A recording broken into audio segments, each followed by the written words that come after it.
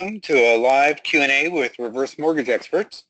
I'm Richard Eisenberg, Managing Editor and Money Editor at nextavenue.org, public media's first and only national journalism service for America's booming older population. And our experts today are with the National Reverse Mortgage Lenders Association. Their website is reversemortgage.org. It's especially appropriate that we're holding this webinar today because this is Reverse Mortgage Education Week, and it looks like many Americans could use some education about reverse mortgages. A recent survey from the National Council on Aging found that consumers don't have a full understanding of reverse mortgages. That research was funded by the Financial Institutions Group at Reverse Mortgage Fund. I hope that by the end of today's webinar, we can help more people have a better understanding of reverse mortgages. Let me introduce you to our experts. They are Peter Bell. He's the President and CEO of the National Reverse Mortgage Lenders Association, based in Washington, D.C.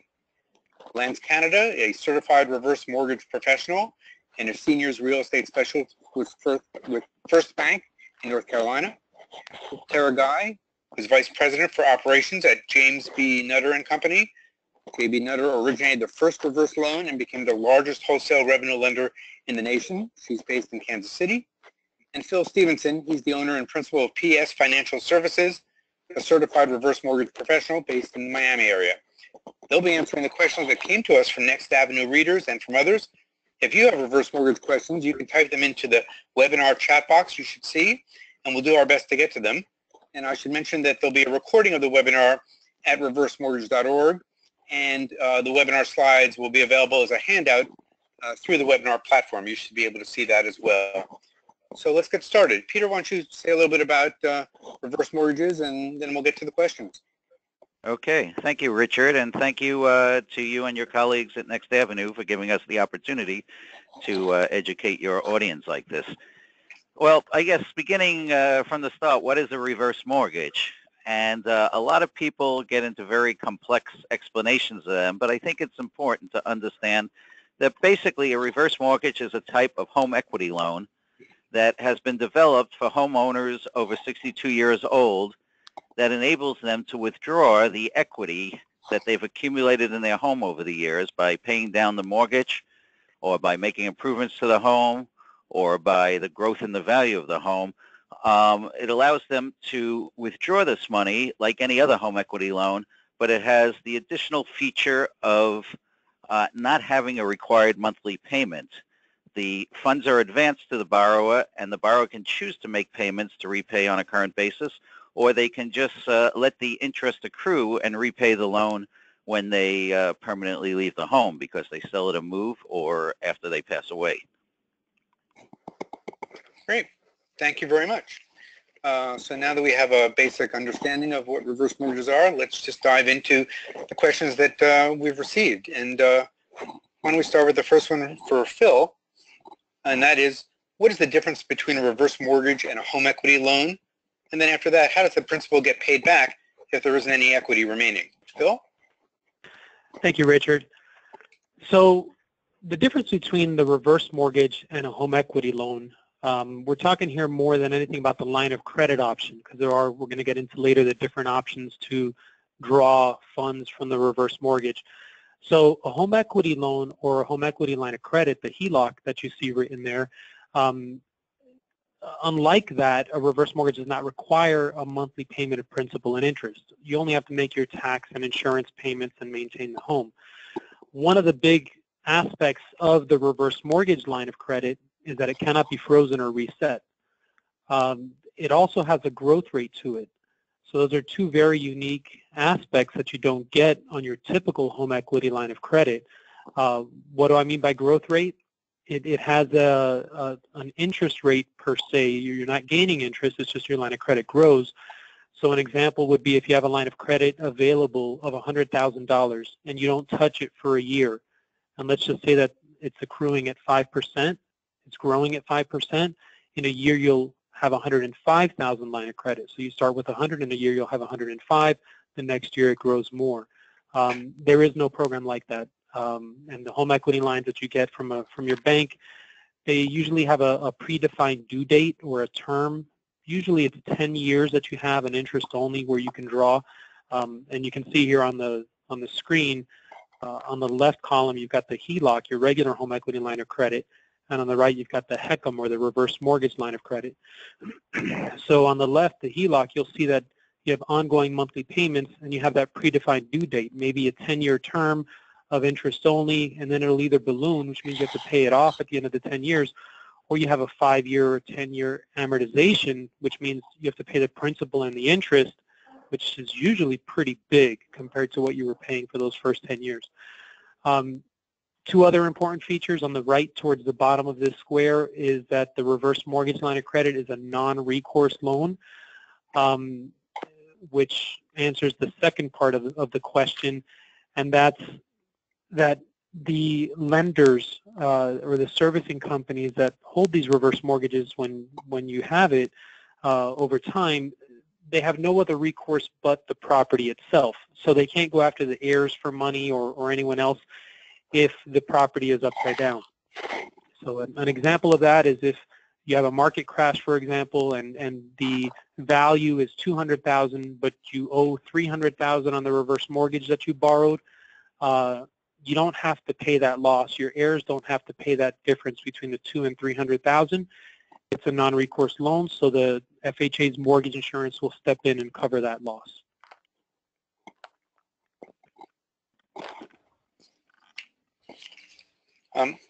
Phil, you mentioned something called HECM. What is a HECM? HECM is the FHA's reverse mortgage, because there are many reverse mortgages that have been out there over the years.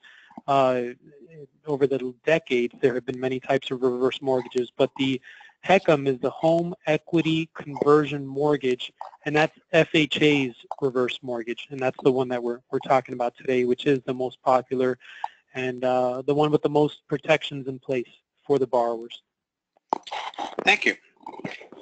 So let's move on to question number 2 from our audience, and that was, and this is for Lance. The question here, Lance, is what is the maximum amount that I can borrow against the assessed value of my home? And then related to that, what if I still have a principal balance? So why don't we take those one at a time? Okay. So each loan is different because it depends on the person's age, starting at 62 and better. Also the home value. So everybody's home is different. And also interest rates and any upfront costs. That's how we determine what is available. So FHA has an upper limit of $636,150. So if your home is above that number, we will default to the $636,150. So let's just give an example. You have a home that's worth $300,000, a 70-year-old couple, and based on the current interest rates, that will determine the amount that is available to you. Now also the amount that is available to you depends on what state you live, because some states have higher costs to record the loan and other taxes and so forth. So NRMLA does have a website that you can go to wherein you can punch in your zip codes, your date of birth, the approximate value of your home, and it will calculate some figures and give you a pretty good idea of what is available to you. Also, it's a good time to mention that even if you deal with a HECM, a home equity conversion mortgage counselor, or like we are, representatives, we might be able to work a better deal for you as well as far as the origination goes as well. And your counselors will tell you to shop around, and that is what determines what is available. Also, the second part of the question about any existing mortgage. When a person has the proceeds of the reverse mortgage, they have to pay off any existing mortgage that is there. That's just like a traditional refi. If you have a mortgage on the property, that has to be paid off. And if you think about it, if a person is retired or wanting to retire, 62 years of age and better, and they're still carrying a traditional mortgage into retirement, that can be quite a burden on folks.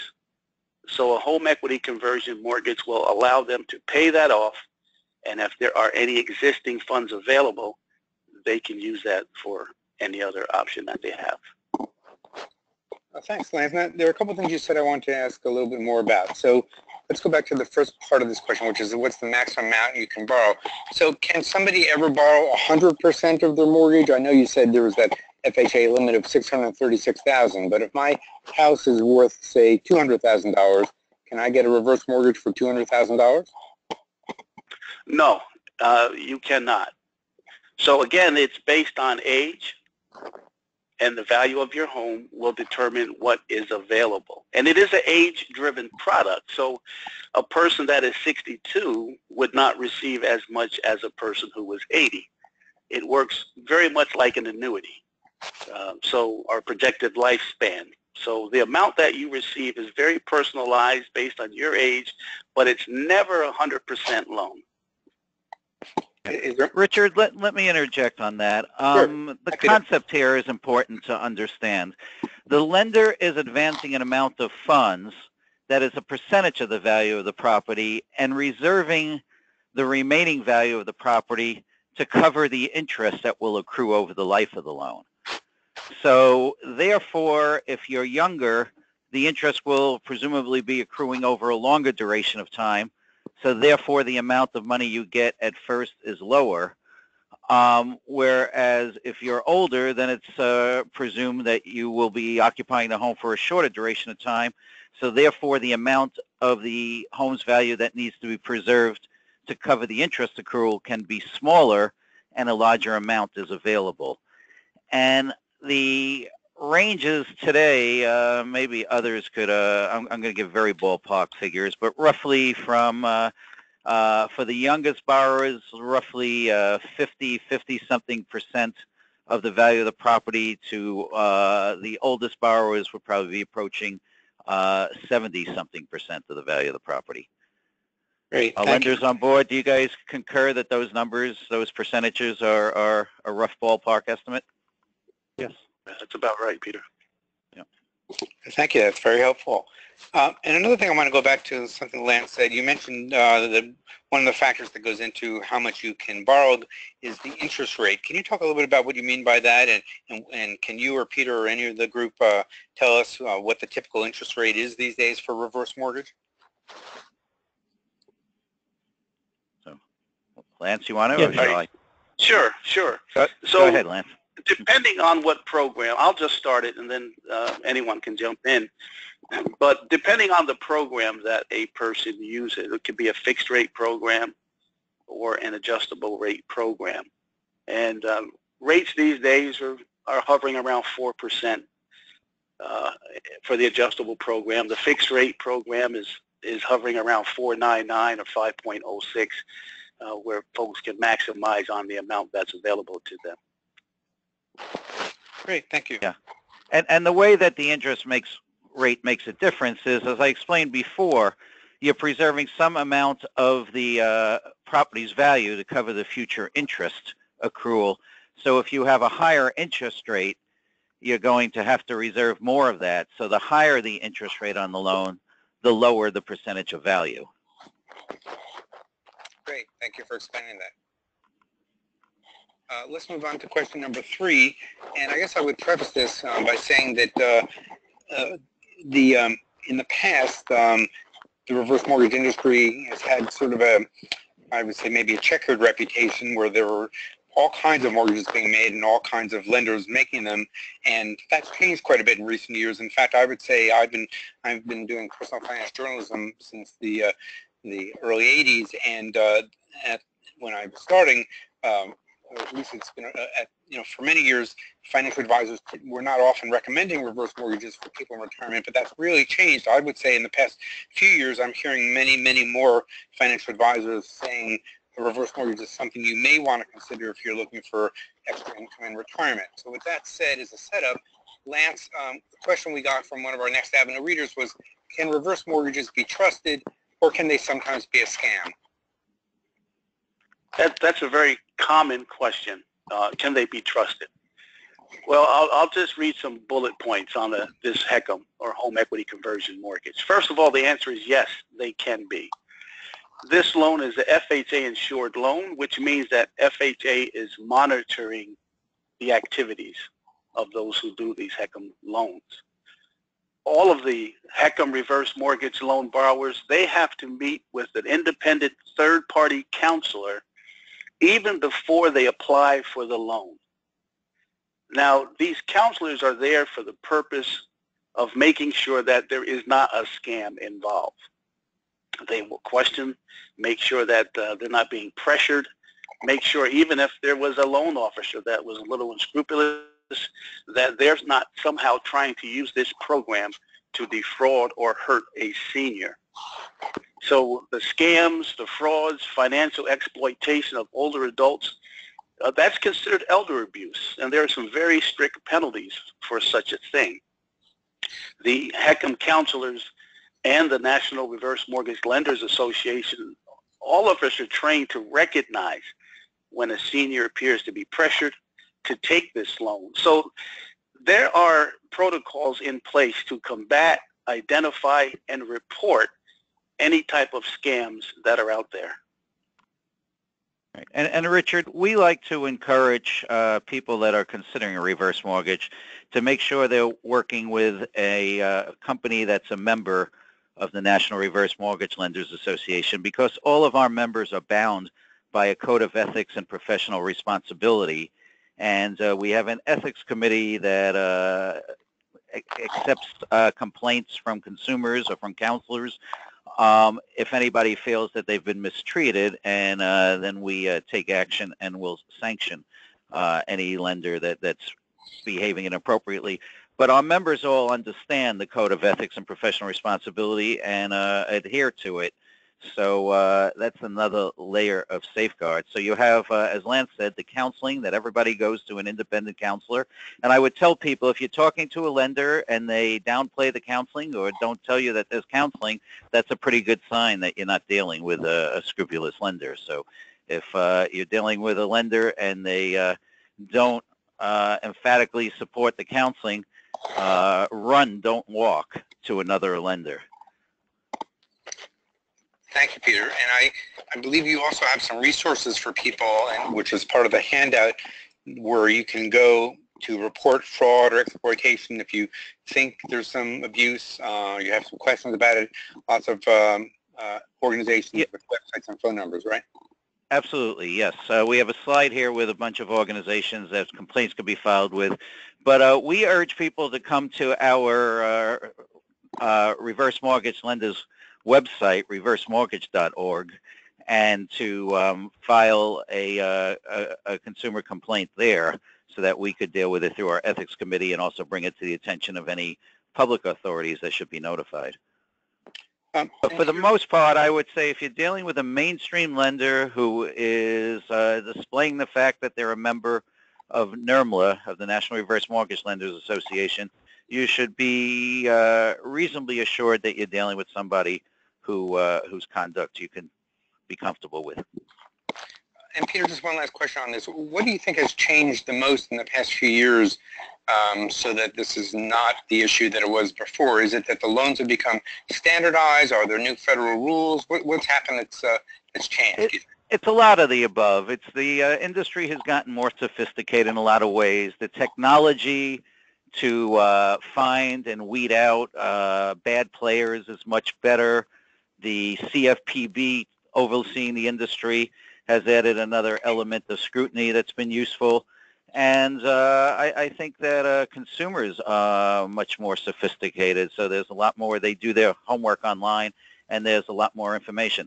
The other thing I will say is, while you hear about reverse mortgage scams here and there, and I've been doing this 20 years now, so I've heard lots of them, the majority of them are not necessarily on the lending side, but rather with people that deal with the senior after they have the money, oftentimes members of their own family. So it's important for people to be wary of people that come to sell them different products, whether it's home improvements or other things, or family members that are urging them to get the reverse mortgage in order to give them assistance. I think you have to be as wary of that as you do in selecting a lender. Thank you. You mentioned the CFPB, just for people who are listening who might not know, that's the Consumer Financial Protection Bureau, and they have some very good materials on their website for free that explain reverse mortgages and things to know about them. Another group that does some very good work on this is the National Council on Aging. I would encourage you to check out their website as well. And then if I can make a little plug for Next Avenue, where I work, nextavenue.org, we've done quite a number of articles about reverse mortgages and what you should know about them. So there's a lot of good information out there if you want to spend the time to look for it. So let's go on to question number 4. This is for Phil.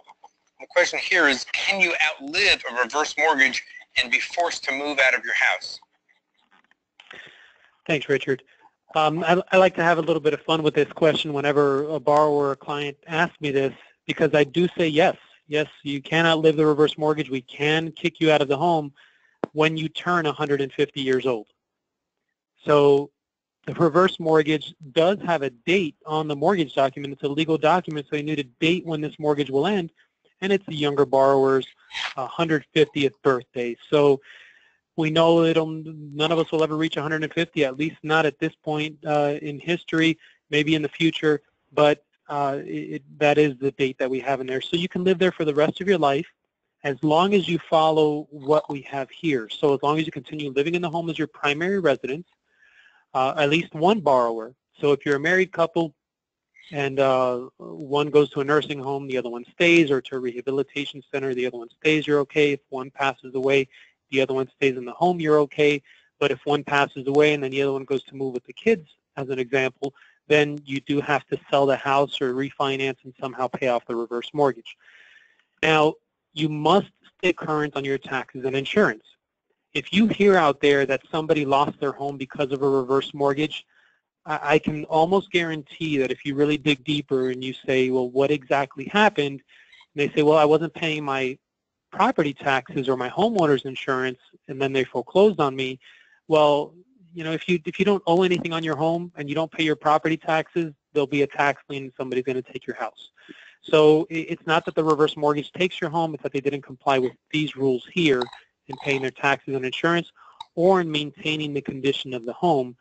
So what do we mean by that is I'm in Miami, so we have hurricanes. If a hurricane comes and knocks down a tree and the tree falls into the house and the roof caves in a certain area of your home, and you just leave it there, you don't do any work to maintain it, to fix it, well, at that point you're neglecting the home, and we can force you to move out and call the loan due and payable, the reverse mortgage. So as long as you comply paying your taxes, your insurance, you live in the home as your primary residence, and you maintain the condition of your home, and as long as you're not 150 years old, then you can stay in the home without any problems. And let me just follow up, Phil, on the question about married couples. So do both spouses have to be over 62, and do both of them have to have the name on the title of the home? It's a very good question, and it's been a big point of contention in our industry because before August of 2014, we did not have protections for non-borrowing spouse. The non-borrowing spouse is one of the spouses that are not signing on the mortgage as a borrower. The more popular scenario is one borrower is over 62, and then the other spouse is under 62. And before August of 2014, the younger spouse was left off of the reverse mortgage completely and not protected. Therefore, if the older one passed away, the younger one would be forced to move out of the home, sell the property, pay off the reverse mortgage, or refinance the reverse mortgage into a regular mortgage. But now, as of August of 2014, the non-borrowing spouse is protected. They can stay in the home for the rest of their lives. They just can't access or borrow any additional funds if there was money left over in the reverse mortgage line of credit. So for the eligible non-borrowing spouse, the one that can stay in the home for the rest of their lives, to qualify, they need to be living in the home. They need to be married to the borrower at the time of the closing, as well as after the borrower has passed away. And that's pretty much it. If they're ineligible, sometimes we do have spouses that are married. And I had a case where the husband is in South America and the wife is here, they're separated, but they'll never get divorced. In those cases, we're able to still write the reverse mortgage on the borrower that lives here in the States, and the other one did go through counseling and just acknowledge that they understand the reverse mortgage is going on, but they are ineligible non-borrowing spouses, and they will not be protected should the borrower pass away. So there are various cases like that where we can make it work one way or the other, but they are protected, the non-borrowing spouses. Great, thank you, Phil. Before we go on to the next question, I just want to remind our audience that if anybody is participating and listening and has questions of their own, feel free to send them to us at the GoToWebinar control panel you should see there, and we'll do our best to try to answer them during the course of the hour if we have time. But let me get to question number 5 from Next Avenue readers and other people who sent in questions. And this is for Lance. The question is, I own my home. How much can I actually get each month? Or can I get a lump sum? And if I do this, will I be able to leave my home to a child later? So why don't we split those in half and first talk about how much you can get every month, the different types of ways that people can actually receive the money, and how lump sums work when it comes to reverse mortgage. Sure, Rich. So a person owning their home free and clear is one of the best case scenarios. That way they don't have to pay off an existing mortgage. The amount that is available depends on the client. They can set it up to get so much a month. There are a bunch of options that are available. So again, just to reiterate, we take a person's age, and we go by the age of the youngest spouse, the home value, along with interest rates and costs. That is what determines what is available. So once you have that figure, then you can determine how you would like to receive payment. And some of the payment options are a line of credit. You could do a term payment. For instance, you can say, okay, I have $200,000 in my reverse mortgage. I want to spread that out over 10 years to get me to age 70 so I can get more from Social Security, or whatever scenario. You can break that income down to a 10-year period. You have a 10-year TENURE payment, which is based on how long you live. And you would get X amount of dollars every month as long as you live, as long as you're in that home. Also, you have a combination of those. You have a modified term, and you can do a line of credit. So let's just say you have that $200,000. You can take a percentage of it and leave that in a line of credit, and then you can set up the remainder that's in there as a term payment to get X amount of dollars for X amount of time. You can do the same thing with the modified tenure, where you can set so much money into a line of credit, and the remainder set it up as a 10-year payment, which means as long as you are remaining and living in that home, you would receive funds from that. There is a single disbursement lump sum, and we really discourage that unless you're paying off a large mortgage or if you're purchasing a home with a HECM. But generally speaking, we want these funds to last the client as long as they possibly can. And so taking a lump sum, sometimes, it invites folks out of the woodwork. Perhaps they mismanage it because they still have to pay their taxes and insurance. So it can be set up in so many different ways that a client can really use this to really enhance the quality of their retirement. And I can answer the second part of that question, which was, would you be able to leave your home to a child? Thanks, The answer is hi. And the answer is yes. After the last surviving borrower or remaining eligible non-borrowing spouse passes away or permanently leaves the home, there are several ways the loan can be repaid, and your heirs or estate can do one of the following. They can sell the property and use the proceeds from the sale to pay the loan balance. They can also use any personal funds or gifted money to repay that loan. They can also, if they choose, to purchase the property. If they do so, they can do it at 95% of the current appraised value. So they're not having to do it at the full appraised value. or, worrying about the current loan balance. Or they can provide the lender a deed in lieu of foreclosure, which this means that the heirs would provide a clear and marketable title through executing a deed to the lender to forego to do anything else with the property. So if they did a deed in lieu, they're basically signing a deed to the lender, surrendering the keys to the property, and they no longer have to do anything else with that property. I would like everyone to keep in mind, in reference to inheritance, the reverse mortgage loans are not assumable, and the heirs cannot take possession of that home until the reverse mortgage lien is satisfied. And again, they can satisfy that lien by repaying the loan with personal funds. They can use funds from the estate if available, gifted funds, or they can go out and obtain their own separate mortgage financing if they qualify, and they can pay that loan off in that manner.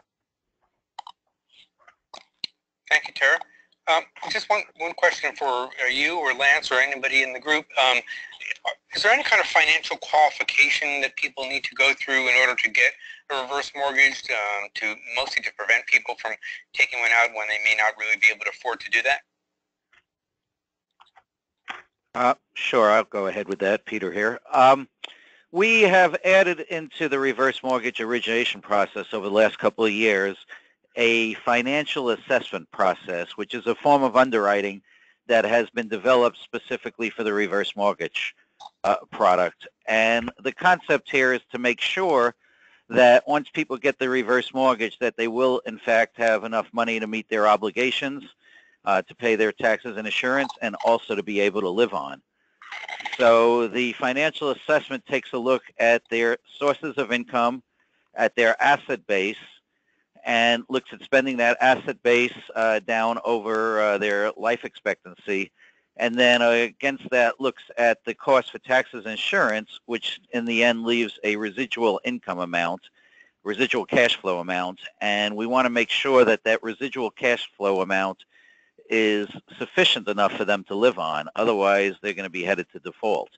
If it comes up that there's a shortfall, then the lender, it doesn't mean the loan doesn't go forward, but it might mean that the lender would require that some of the reverse mortgage funds be placed into a set-aside to be used to cover future taxes and insurance. Thank you. Thanks for explaining that, Peter. I appreciate that. Before we go on to question number 6 for Tara, I should just mention again that there are a lot of really great handouts with this webinar. You should be able to see them as you're watching the webinar over to the side. You can print those out later on after we're finished, so you can read up on some of the things you're hearing today. So let me go to question number 6 for Tara, and that's this. I was told that at death your house is immediately taken by the mortgage company and there's no time for children to get their things out. Is that true? No, that is not correct, and it's not correct no matter what the reason is for calling the loan due and payable. And there are several steps that I'd like to go through that will explain how this process works from when it becomes due and payable through to what the lender does and the timelines and what the heirs' options are. And we'll start with what reasons can cause the loan to become due and payable.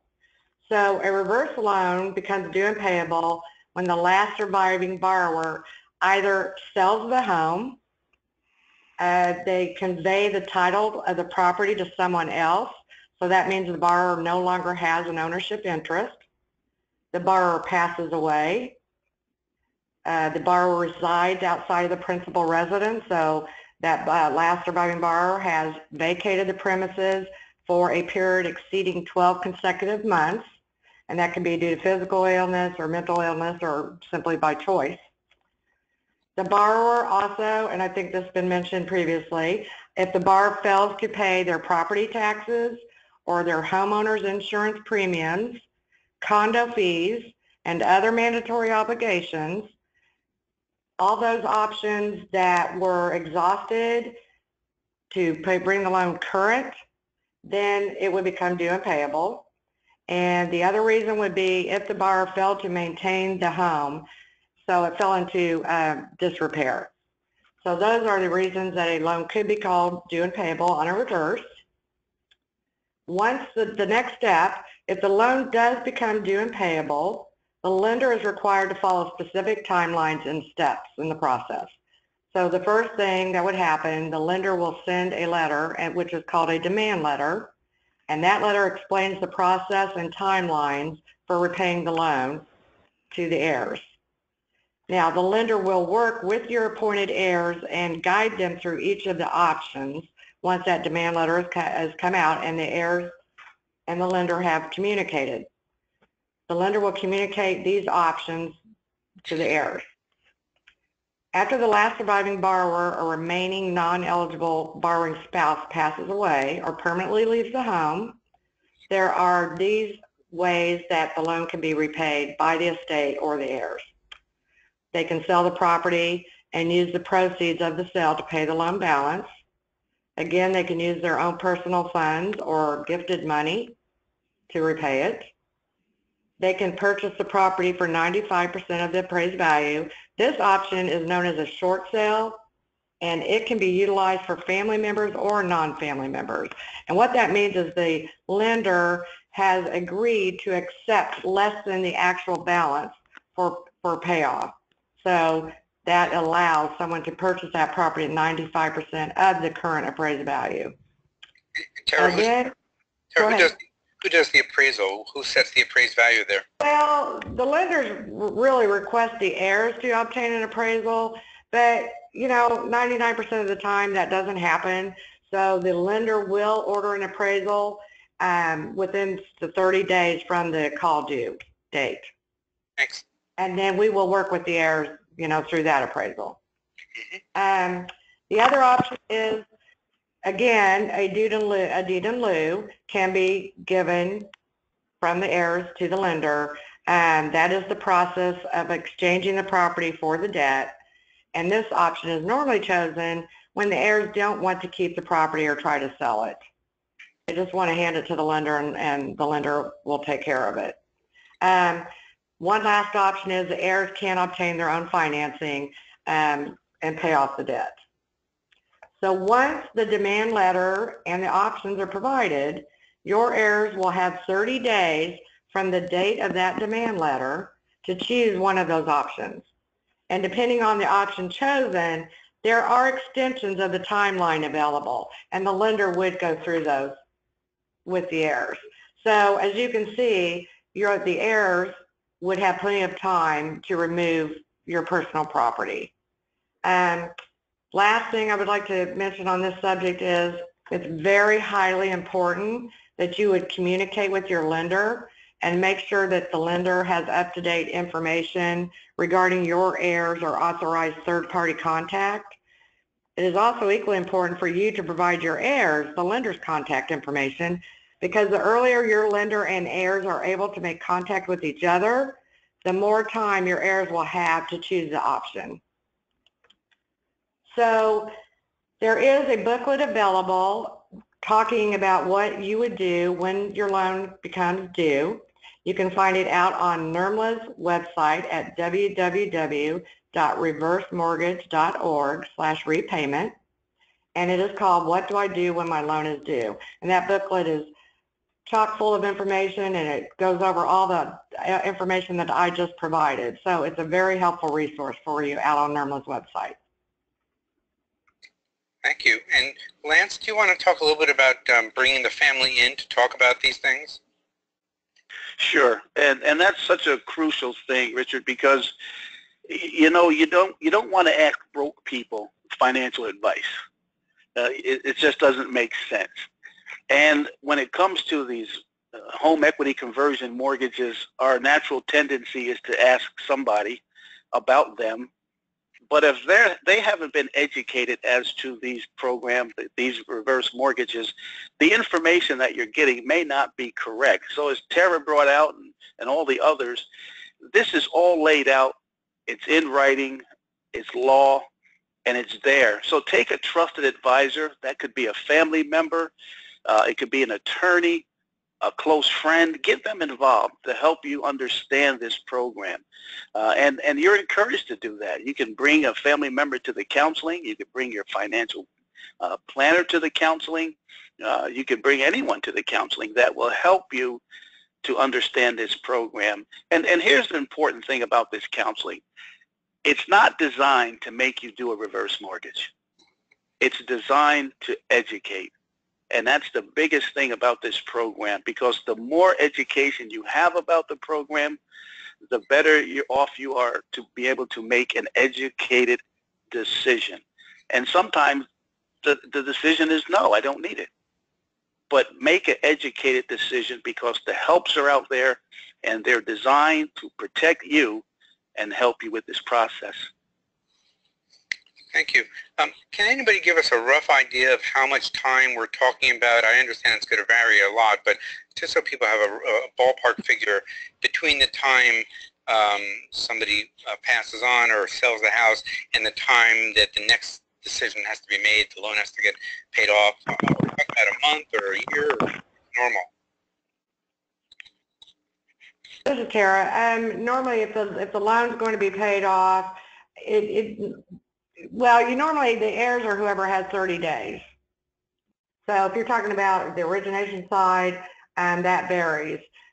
And it normally is the normal process. Once they have counseling, they take application, title's done, appraisal's done, whatever. But if you're talking about after the loan becomes due and payable, the heirs initially have 30 days, but then they will continue working with the lender through the process, and it can be extended. I hope I answered the question.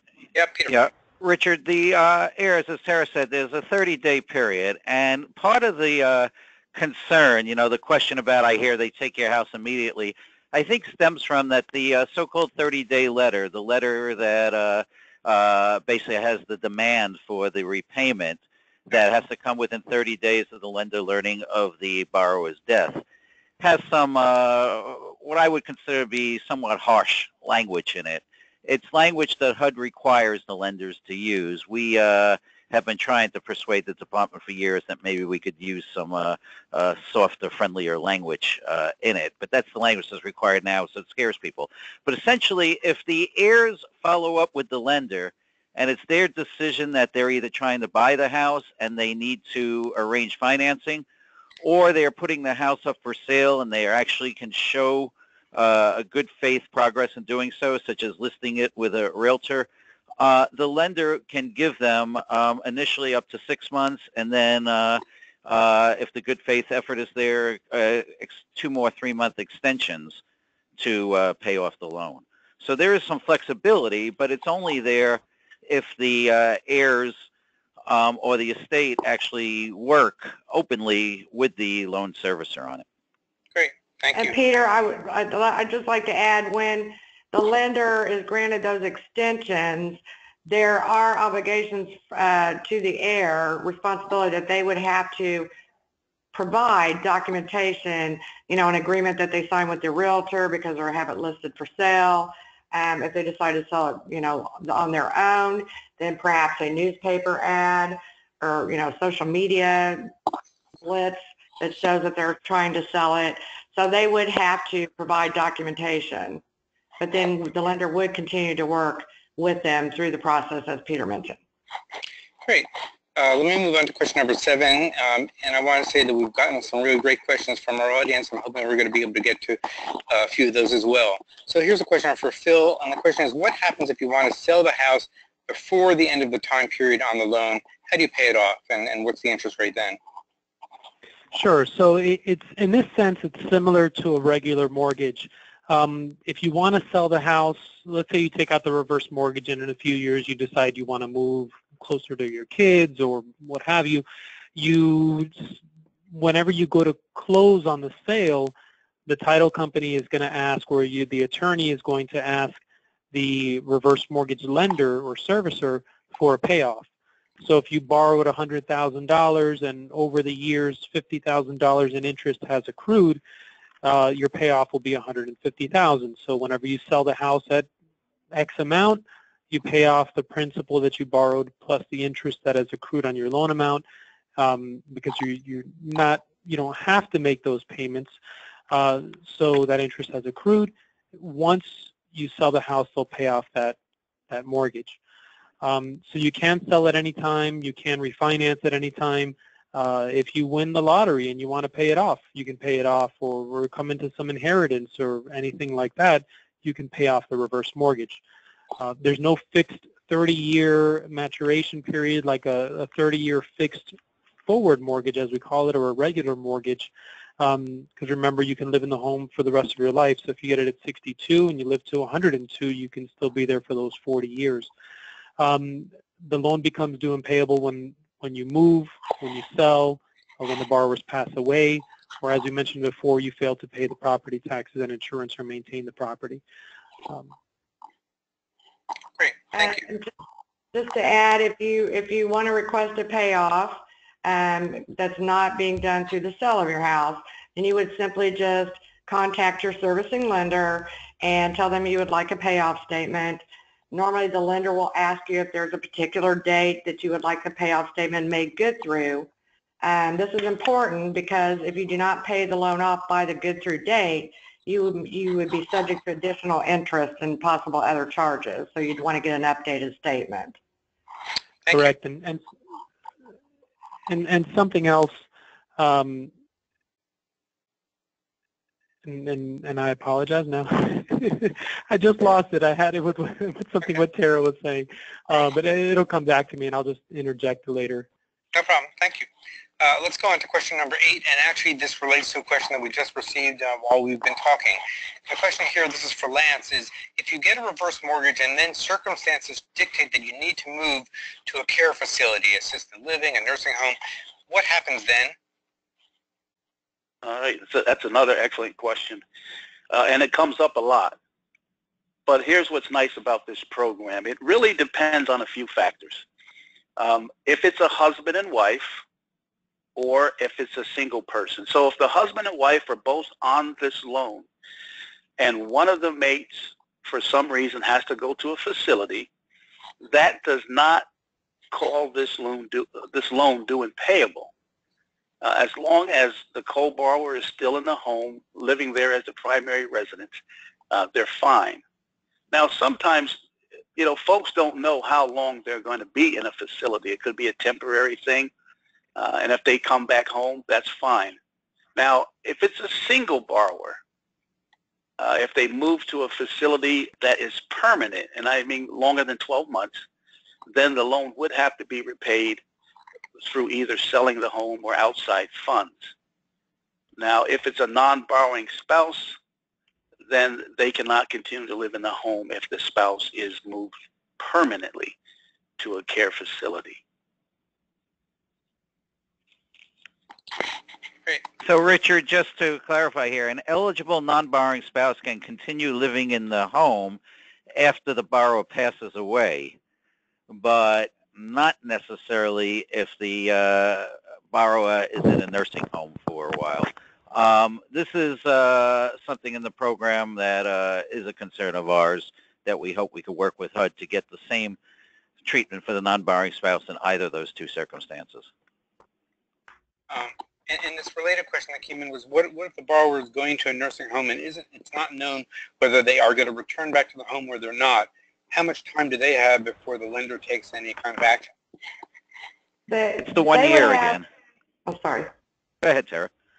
The borrower they can be outside the home for up to 12 consecutive months. Once they've reached the 12 consecutive months that they've been out of the home, then the loan would be called due and payable. So it's, again, really important that the borrowers keep good communication with their lenders. So if they perhaps know that they're going to be vacating their home for an extended period due to an illness, surgery, a hospital stay, perhaps they're even going to take an extended visit to one of their family members out of state, it would be good for you to contact your lender and just let them know, because there is a requirement of HUD that the lender has to certify your occupancy annually.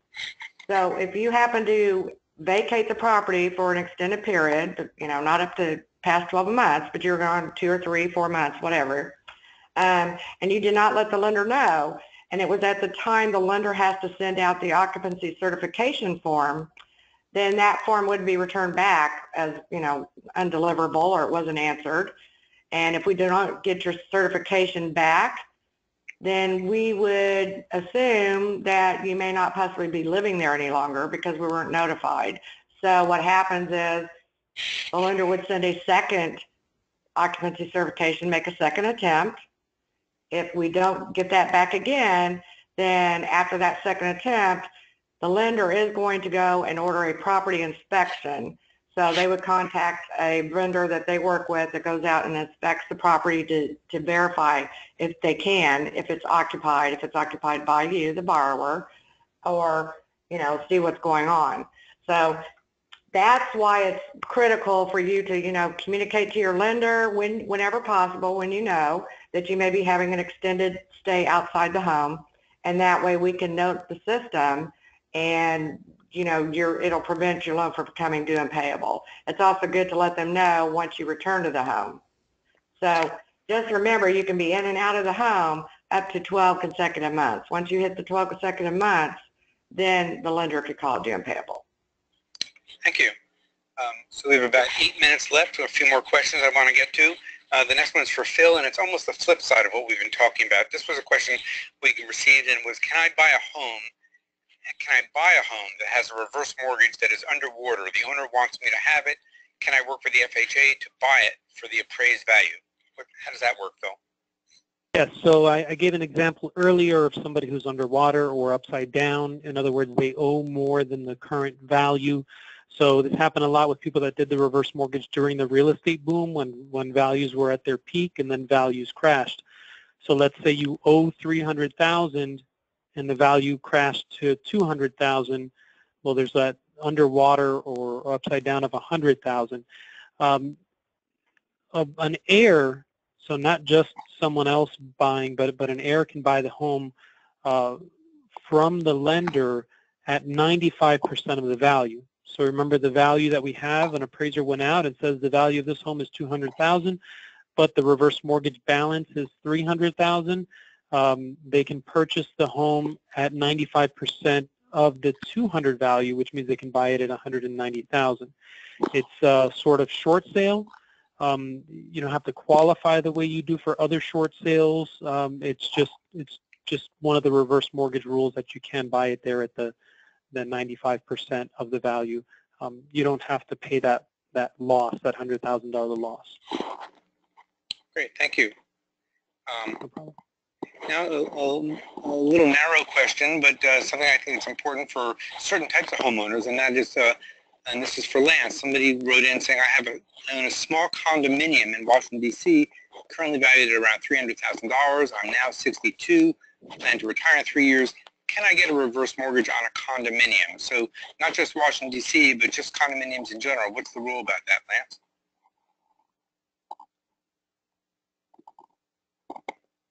Oops. Yeah, I think this one was actually for me, for Phil. Oh, I'm sorry, Phil. No problem. Yes, you can get okay. the FHA reverse mortgage, the HECM reverse mortgage on a condo, as long as the condo association is FHA approved.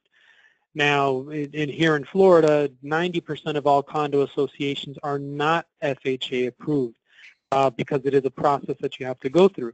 Essentially, we need to check and see if the condo association has healthy financial status, so to speak, that they have the right amount of insurance coverage, that they have insurance from fraud and embezzlement, that they have not too many people. I think it's 10% of the owners that are in default. No more than 10% are in default on their HOA dues, which is their monthly or quarterly payment. You have to make sure they have a certain amount of money in reserve account, no special assessment. So there's a lot of things we have to look at. We put all that paperwork together, send it to FHA.